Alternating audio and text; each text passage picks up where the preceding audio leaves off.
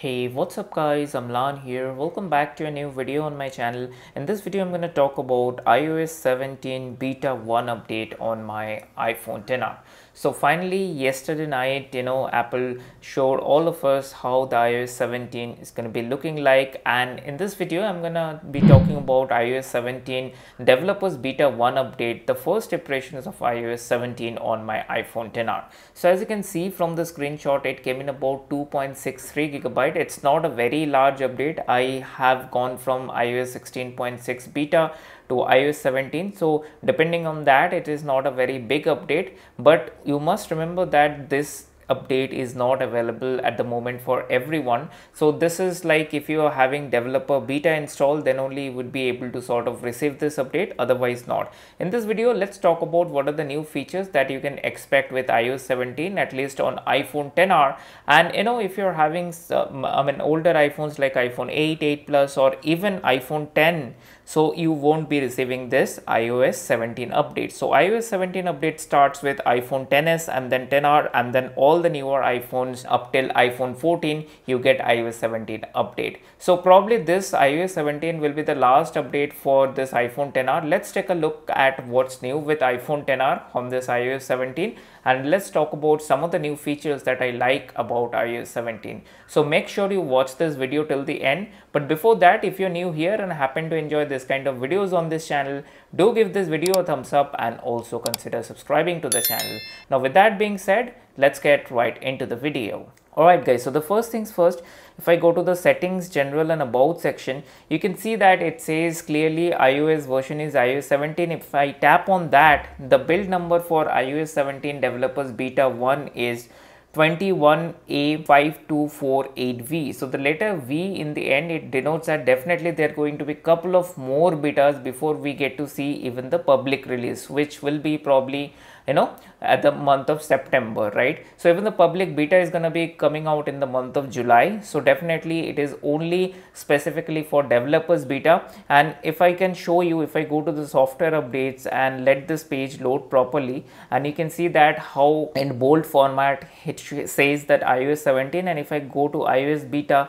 it says that iOS 17 developers beta. So right now it is checked. So if you have already registered your email ID to Apple developers beta program, so you can take the benefit of iOS 17 developers beta. So let me show you on the other phone, on iPhone 13, on which I am running iOS 16 stable version. So if I go to the software update and let this page load, and let me show you, so it came in. So beta updates, you can see that there are a couple of options now. It is off in this phone, so I can even choose iOS 17 developers beta, iOS 16 public beta, and iOS 16 developers beta. So these many options are available. So Apple will keep on releasing the iOS 16 developers beta and iOS 16 updates as well till the time iOS 17 is publicly available for everyone around the world. So that's regarding how you can receive the update. So you have to have developers beta installed, not the profile. Your email ID has to be registered, then only you will be able to install iOS 17 developers beta. So now let's talk about what's new. So in WWDC, Apple mostly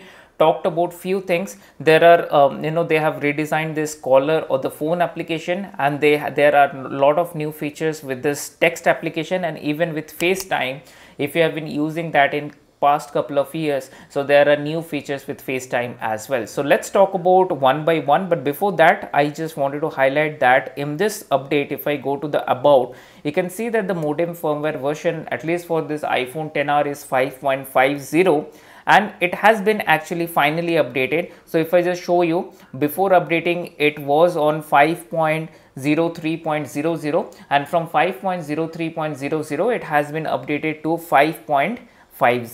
So there's a new modem firmware, of course, with iOS 17, and I've got that on iPhone XR. If you have installed iOS 17 on any other devices, definitely there will be a modem firmware. So new modem firmware might help you with the newer version of iOS. So now let's take a look at what's new with iOS 17. Before I talk about what's new, let's take a look at the settings menu as well, side by side, iOS 16 and iOS 17. So you can see that there are some difference to iOS 16 and iOS 17 as well. So on the left I have iOS 16, on right I have iOS 17. So if you look closely, the VPN icon, it looks different, right? So on the iOS 16 it actually says VPN, but on iOS 17 in more or less it looks like an icon which denotes it's a VPN connection. So if you come down, so there are other differences as well. So on the left on iOS 16 it says display and brightness, and the icon looks like the older icon, but in display and brightness it is the icon have been redesigned. So the same goes with home screen. It now says home screen and app library, and the icon again have been redesigned. So again there is one new wallpaper as well. So at the moment you can see that I have already set this wallpaper. So you can also access this wallpaper if you go to add new wallpaper, and you can see that there is a new entire section for kaleidoscope, right? So this section is completely new, and there are a couple of wallpapers they have thrown in with iOS 17, and as a collection series there is this new wallpaper, and you have this option for automatic and light and dark, and even if you don't want it to be changed automatically, you can put it in dark mode, or you can even choose it in light mode or automatic, howsoever you want. So there is this new wallpaper and a complete new series of wallpapers which says kaleidoscope. So that is something that new with the wallpaper section with iOS 17. So now let's take a look at this iOS 17 dialer. So before once you click on this dialer, so there's a new thing actually. So I had taken a screenshot. Once you click on this iOS 17 dialer, so it gives you this pop-up which it helps you to set up your own contact card. If you have watched WWDC, they have focused a lot on the setting up your own contact profile, and whenever somebody calls you, that actually looks different, very different from how iOS 16 used to look like if somebody calls you. And then you can set up your new contact card, and if somebody calls you, then it will be a very different experience. So right now I have already set it up. If I can click on this, so you would be able to see this is the profile set, and the way you can customize your wallpaper and the way you can customize your contact information. The options are endless with iOS 17. At the same time, there is this messages option as well. So there are a lot of new things with messages. They have redefined and put in a lot of new features with messages with iOS 17. You can click this option and you can not only access the stickers, you can also access the other application which have been now integrated with iOS 17 messages option. So you can choose that. You can create a sticker, and creating a stickers have been now easier. So you can create a new sticker. It is buggy at the moment, so it is extremely slow. You can actually choose one of your own image, and then from there you can add it as a sticker, or you can create a new sticker if you want. So you can see that in front of you I have just created a sticker, and now you can use that sticker to send it to all of your contacts and use it everywhere. So this is buggy at the moment, but definitely with iOS 17, great implications of this iOS 17, new memojis, new stickers with this messages, and great filtering option. Even it provides you the better option to text message with somebody, your contacts or near friends. There are some new features with FaceTime as well. If you have been using FaceTime, so now there's new features with FaceTime as well. So if you call somebody and they are not able to pick up the call, you can do a video recording, and probably you can send it to them when they are available at their convenience. They can probably watch that video.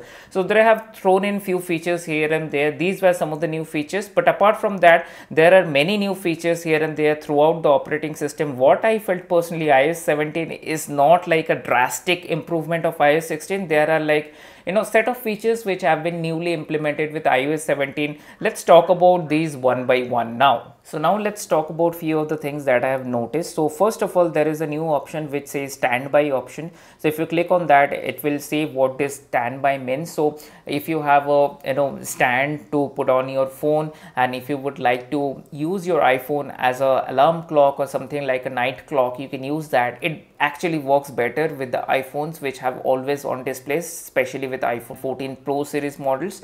But this option somehow is present on this older iPhone XR as well. And there are few things as well. Now you don't have to say hey Siri always, so that option is there. So you can see that instead of hey Siri, you can even say Siri, and that works great. Apart from that, there are a couple of things that I've noticed. Even these are different in iOS 17. Even if you go to this passcode, and if you go to this password option, there is this new option which says clean up automatically. And if you look at the description, it says automatically delete the verification code in messages and mail after inserting the autofill. So there are many a times when you need to put on an OTP or some verification code, and after you put on those verification codes, still there sitting on your inbox or sitting on your text messages, right? But with this option, clean up automatically, Apple will try to clean up those verification codes once the purpose is solved. So the same is not present with iOS 16. If I could show you, this is the new option. If you go to the password and the same thing, you go to the password option, you can see that this is a new option with iOS 17. So I just wanted to highlight that. So one more thing I have noticed here, so if you go to the control section, if you have connected Apple Watch, so this will be very helpful for you. So let me go to the control center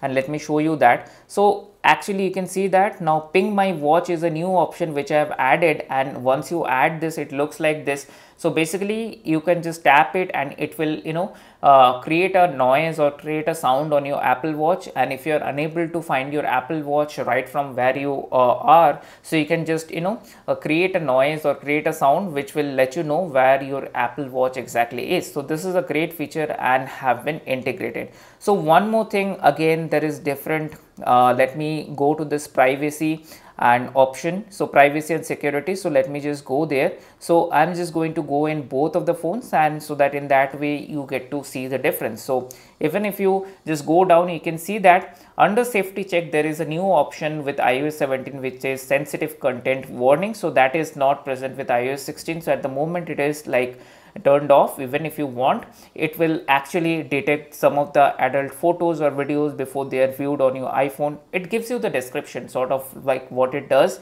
and why it is there, so you can turn it on and off. I think these little features here and there are hidden manywhere in this iOS 17, and you just need to dig in and you just need to find that. But there are a lot of features like this are new with iOS 17. So these are some of the features that I found new with iOS 17, and even apart from that, there are a couple of more features. Like you see that I'm using a static widget, right? So now with iOS 17 you would be able to use the interactive widget. Like let's say you can use a widget which is of music application, and from the widget itself you can just scroll through the music, you can just start or play or pause the music. So those things are new with iOS 17 as well. So overall iOS 17 is a welcome change, but nothing like sort of redesign changes, things like that, nothing is there with iOS 17. And probably for iPhone XR this would be the last update. It would be very interesting to see if iPhone XR gets iOS 18. I would be surprised even iPhone XR gets that or not. So definitely iOS 17 in my view would be the last update for iPhone XR. So I'm going to use it on my iPhone XR as a developer's beta, and definitely all these features that I have talked about in this video doesn't work perfectly at the moment.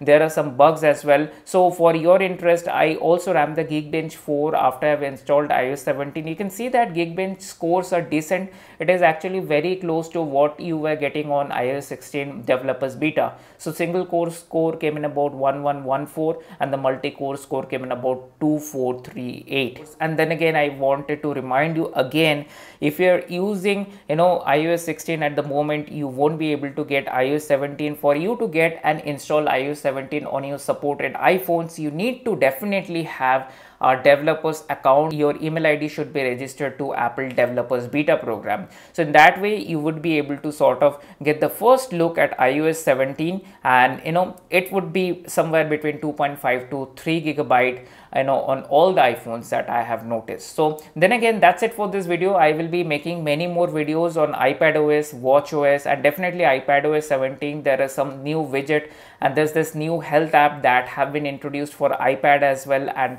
takes the advantage of the bigger screen of the iPad. So all those things I will be making videos about. Let me know in the comment section below if you have already installed iOS 17, and are you excited for iOS 17? And if you have an iPhone XR, I mean, this phone has been phenomenal. I mean, they have been pushing updates for iPhone XR for such a long time. I just wanted to appreciate and just wanted to take a moment and say that I love my iPhone XR. I have been using it for like now almost 5 years, and it's been great. It's been great experience. So then again, with that note, I just want to end this video here. Definitely do give this video a thumbs up, and also consider subscribing to the channel if you have liked the content and want to see more contents like this.